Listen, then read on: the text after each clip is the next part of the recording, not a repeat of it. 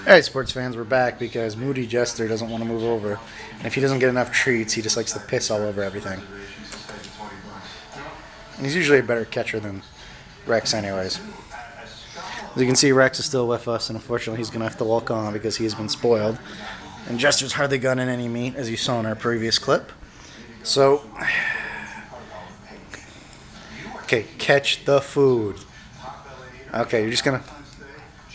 You suck at this. You're failing. You are full of fail, little dog. Let me move my laptop.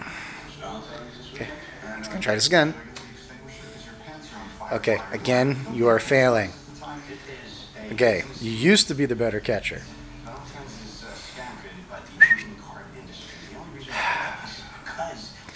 Right, Chester, can you catch the next one?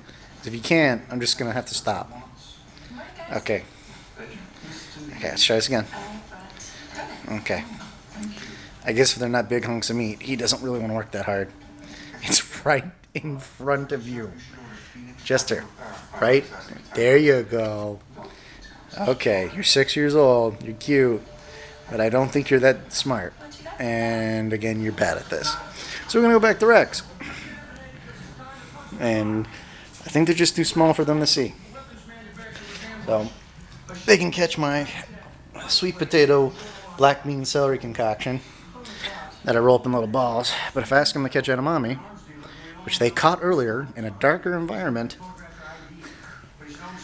they're not going to catch it. So, yeah, you're cute. You just catch a freaking edamame bean. Alright, try this again. And you're bad at this. Alright, that's it. I'm just going to eat them all. Maybe I'll give Rex some. Don't bite my hand. Don't bite my hand. Oh, thank you. Don't bite my hand. Don't bite my hand. Oh. Now I trust you with a little baby giving you edamame. I didn't trust you before of having a little baby give you edamame. Now I do. You're so sweet. I hope in the next one I get, it's just as sweet as you. Okay.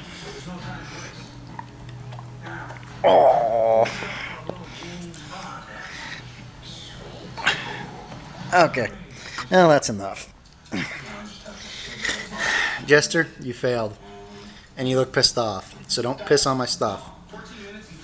And I just threw one at you and you failed again. Bye-bye.